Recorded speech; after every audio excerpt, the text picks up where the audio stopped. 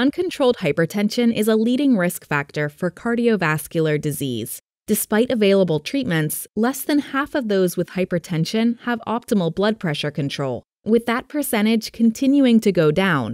Self-measured blood pressure monitoring, or SMBP, with clinical supports, is one effective way of controlling blood pressure.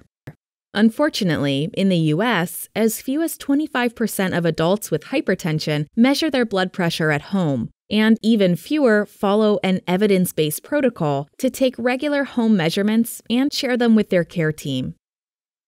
Limited use of SMBP is due to a variety of barriers that both patients and their healthcare provider teams encounter.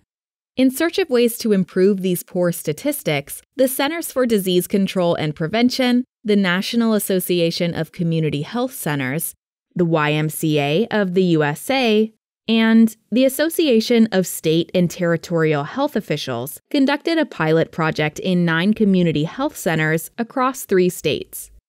The goal was to increase the use of SMBP.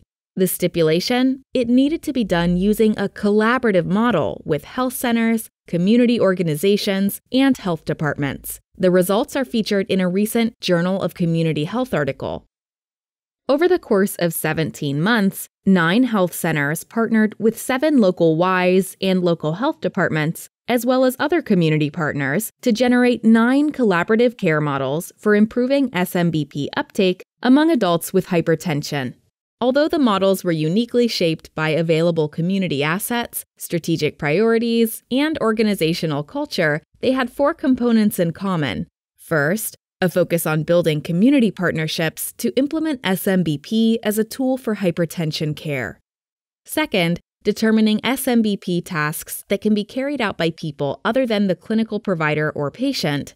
Third, leveraging the expanded care team and/or community and public health resources to carry out these tasks. And fourth, establishing regular knowledge-sharing sessions to make refinements and identify best practices. As a result of these efforts, 1,421 patients with uncontrolled hypertension were identified and recommended for SMBP, with 795 completing at least one cycle of SMBP.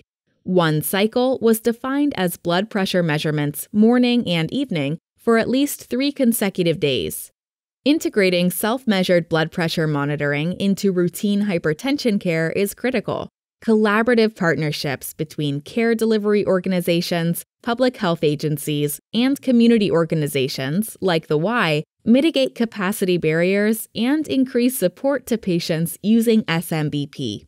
Moreover, SMBP may serve as an entry activity to connect clinic activities and community supports more broadly.